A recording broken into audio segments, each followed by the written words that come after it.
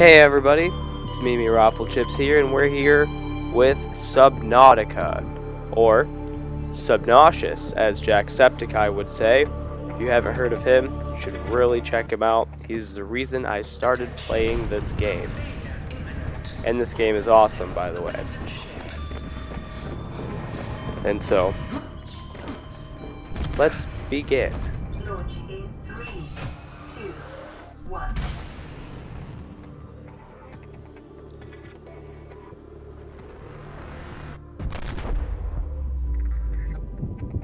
Explosion.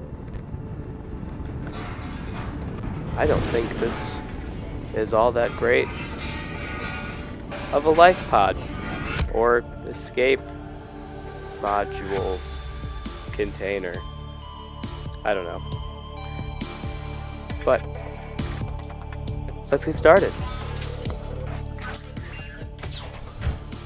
If the chair ever lets us out, now we can get started.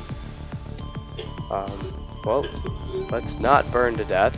The fire extinguisher is a great place to start. Remember, pass. Point, aim, sweep. Point, aim, spray, and sweep.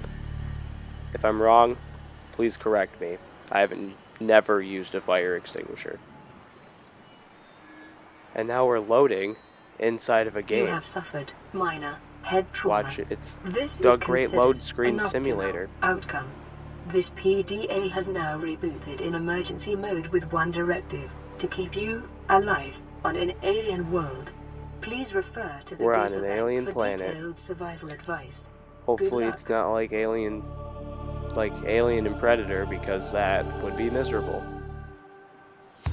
Well, with fire extinguisher, nutrient blocks, and water. Yeah. Water and nutrient blocks. I was hungry. I wonder what a nutrient block tastes like. Probably kind of crappy. It's just nothing but vitamins, I would think. A stingray bird. Bird ray. And I'm assuming that's our spaceship. The Aurora suffered orbital hull failure. It's the Aurora. Unknown. Zero human life signs Orbital detected. hull failure. Well, that sounds like we kind of got shot. Grab titanium, because it's the basic building block of the game. I have played a little bit, so I kind of have an idea of what to do. The titanium, or the metal salvage, makes titanium, which is the basic building block of everything. We're gonna need a knife. Oh, look at that. Cute little one-eyed fish. Well, it might have two eyes, but it's a very big eye. Repair tool. Gotta fix the inside of the life pod. Sorry for the sniffle. I'm a touch sick because of my great girlfriend being sick. And now I'm sick. And it's miserable. But I think this game is awesome. It is, as far as I know, the only underwater survival game where the whole planet is. I think the whole planet is water, if I'm not mistaken. And so you're pretty much just a person trying to survive on a watery planet. Just obviously you need oxygen.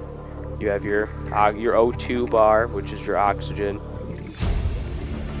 Well, we're gonna get eaten if we're not careful by that big ugly fish. We're gonna grab some creepvine seed clusters, and so that way those will make, I think it's rubber, or they'll make lubricant, I think is the other thing they make. And we need rubber to make the survival knife. So I'm gonna grab more metal salvage, so that way we have a pretty good start of titanium. right here at the beginning. I apologize for some of the cutscenes, but I had to swim through a tube, or not, yeah, swim through the tube. Right, it was cool. This whole game is cool. They did a fantastic job with the graphics. Everything looks awesome. And now I play on the Xbox One because my computer sucks. Thanks, Best Buy, I appreciate that. Anyways, this game is also available on Steam for the computer. And on the computer, you have the full version. Oh, we're gonna let her talk. Anyways, on the computer you have the full version. On the Xbox, it's still kind of a beta-ish. But, man, those little exploding bastards. That's where Cave Sulfur is. And so, we're gonna get rid of some quartz, grab some Cave Sulfur, because that is an important part of making the repair tool, which is, right off the bat, super important. I'm gonna apologize now for the little cutscene, or the little cuts in the video. I'm saving you guys a ton of just watching me farm. And I think the fabricator, the crafting thing, workbench, it's called the fabricator. It creates things with lasers. You just bring ingredients or materials and it just kind of and it makes things. That was my laser sounds. They were probably stupid, but whatever. It makes your items. And it tells you obviously what items you can make and what you can't make. A new air tank, a bigger air tank is so helpful. So are the fins. Both of those are super helpful. We're going to repair the life pod. Lifepod secondary systems online. Running full environment diagnostic and outputting environment diagnostics. And eventually we will go through and read all the little information bits so you guys can get a better understanding. But with this being the very first episode for this new game to the channel, I just kind of wanted to start getting things around so that way it's easier. Oh, look at the cute little fish and the stingray. This game is beautiful. They did great on the animals, the plants. We're going to pick up some acid mushrooms because they are super important to make batteries. And batteries make it so you can have electronics. And I apologize for the sound. I don't know what happened, but there's no creature sounds, so you're just gonna hear music and every once in a while an odd sound from doing something in the game. And I couldn't tell when I recorded this that this is what happened because all the sounds were right on my end. So I really apologize for that. The next video in this series will definitely have volume. I promise. Increased local radiation levels. It's the nighttime. I really wanted to skip all of the dark, but I wanted to skip the dark because it's really hard to see. Oh, we never fixed the radio. Gotta fix the radio. It'll tell us important things. This is Aurora. Distress signal received. Like this. Rescue operation will be dispatched to your location in 9 hours. Continue to monitor for emergency transmissions from other life pods. Alright. The words are way behind the voice of the radio. And this is the dark. They did a awesome job on the sky. The sky looks so cool. All the little fish are fluorescent and it's pretty cool. really. It's beautiful. But I'm gonna try and skip the farming aspect of this game because a lot of it is farming to try to get all the resources you need to build and get to the next step. So this first video is an introduction really, and to look at the graphics and kind of get a feel for it, I guess. You have to find blueprints. You can't just make whatever you want whenever you feel like it. Oh, I'm gonna scan this. Maybe. Yeah. Rabbit ray. Kind of cool looking. It's like a little baby stingray. Man, does it get dark. Not sure if you guys are gonna be able to see any of that really, but computer chip and wiring. Might as well scan Creepvine. And again, I apologize for the volume because we should be able to hear these guys coming, and I'm really sorry about that. There is no volume because the creatures sound so cool. If the next video doesn't have volume, I'll check it before it gets this far. These are called stalkers. They're horrible, herdy shark monsters. And silver-based wiring kits are an essential component of many habitat modules. Be advised, a common complication for cave divers is loss of orientation, followed by eventual asphyxiation. Anyways, apart from her talking and telling us very useful information, the brain coral, screw that guy, stalker. They're assholes. Like him. What a dick. But he does make a cool sound, and I apologize for you guys not being able to hear it. I may have to restart the series again. This is the second time I've tried to record a video for this. Always check your crates. If you see any of these special cargo crates, go up to them with the scanner. And, well, first you have to build the scanner, but that's a super basic thing. It's like copper and a battery, or titanium and a battery. And a battery is copper ore and 2 acid mushroom. Scanner, not a fire extinguisher. Fire extinguisher underwater will just launch you up.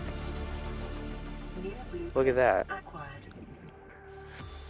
I thought I was gonna die for a second, but fire extinguisher underwater just launches you into the air, or not into the air, but towards the surface. And you have to, when you find objects, you find them in fragments, and so when you scan the fragments, you get things. We're back at the base. Got work to do.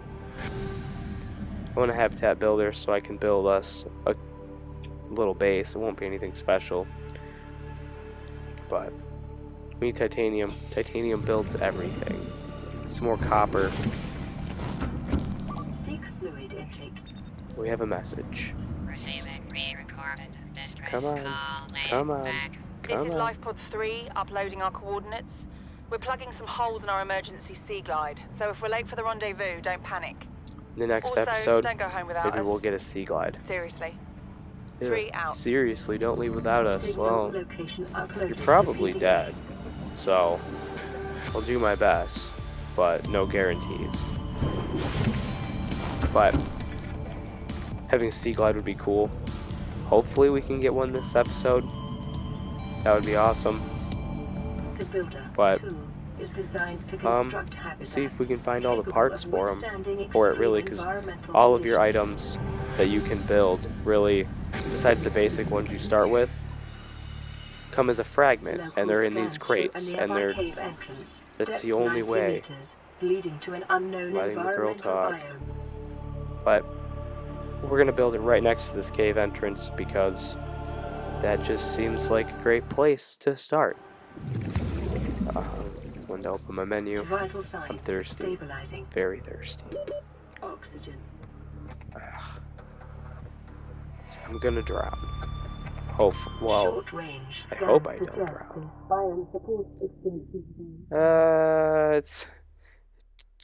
Don't go towards the light.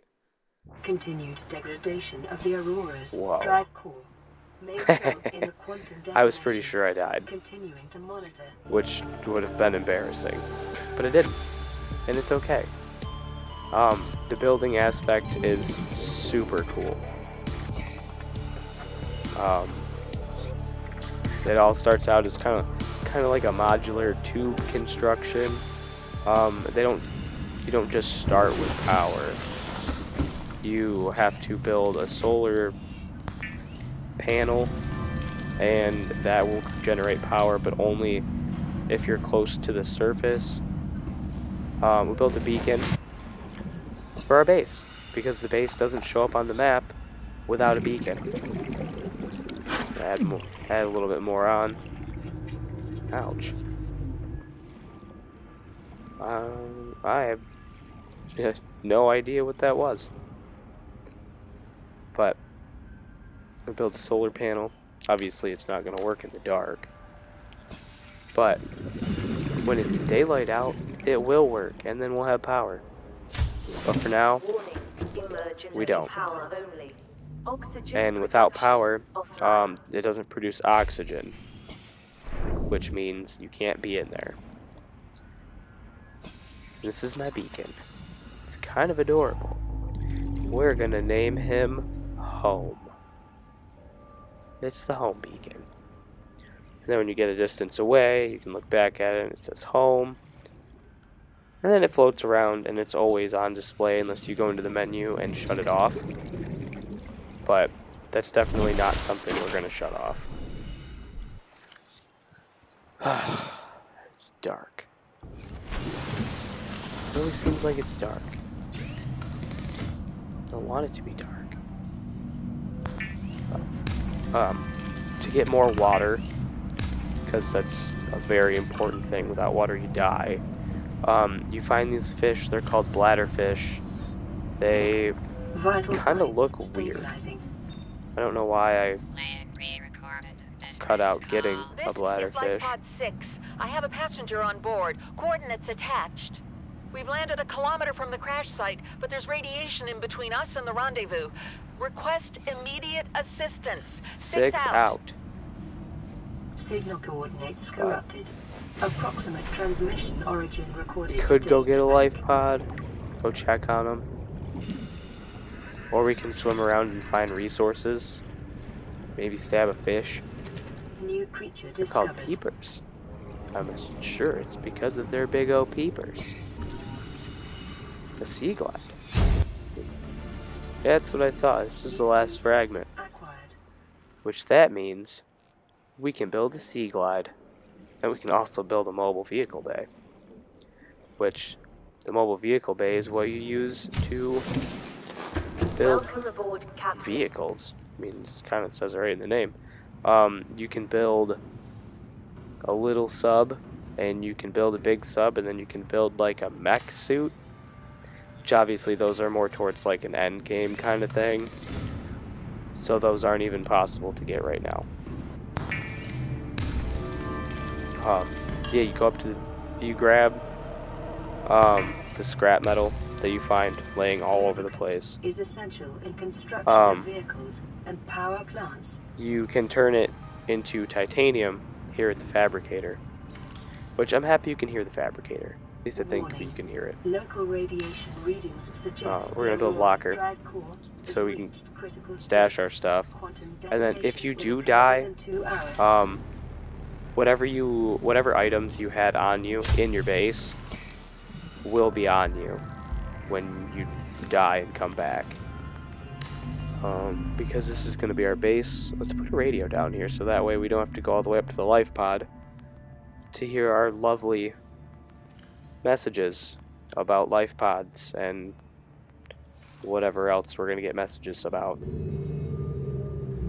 Let's put some windows in. I want to be able to see outside. Yeah, see outside. I'm gonna go out here and I'm gonna grab this quartz because that's how you make glass. So that way we can have more windows because they look cool. That's an egg. I don't want that. I want the quartz because we can put several more windows in so we can see all the cool stuff going on outside. Kinda wish I wouldn't have put the fabricator here.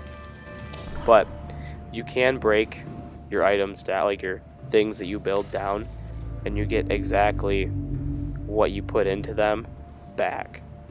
So if I did want to get rid of the fabricator eventually, I could break it down and get it back for exactly what it was. Which was kind of some hard to get stuff at the very beginning. Let's build a sea glide because I have all the blueprint fragments for that now.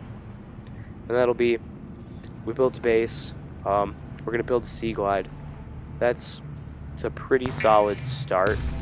I know this video seems a little choppy, but there's a lot of farming to do. This was a lot of footage to try to dumb down into a small video that you guys would actually want to watch, not sit here for an hour. And obviously the right sounds didn't even record. That's super disappointing, and I'm super sorry. Congratulations, survivor. You have exceeded your weekly exercise. We have exceeded our weekly exercise. Mostly because that's all we have to do. Be sure to vary, and that's that cave I was talking about. Muscle development. And it goes pretty far down. But we're gonna die without water. And so another way you can make water is with bleach. Which, yeah, making water with bleach sounds super dangerous. It kind of is. I grabbed that. I grabbed the table coral. Yeah, table coral. That's what I needed. By the way, emergency. A quantum detonation has occurred. I'm wrong. I don't need table coral. I need tube coral. But I think we're gonna watch something blow up. 7, 6, 5, 4, 3, 2, 1. Boom.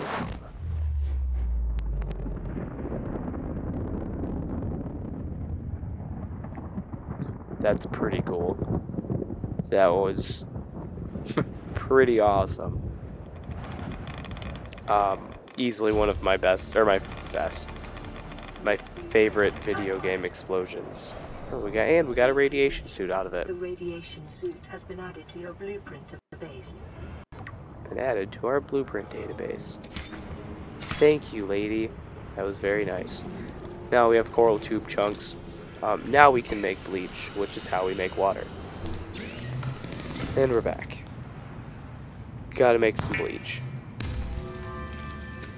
Because bleach apparently disinfects water.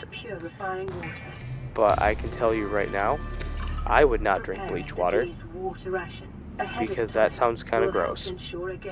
But we've got our super bleach water. We got a sea glide. We built a small base, and so I think we're off to a pretty good start. We got a message.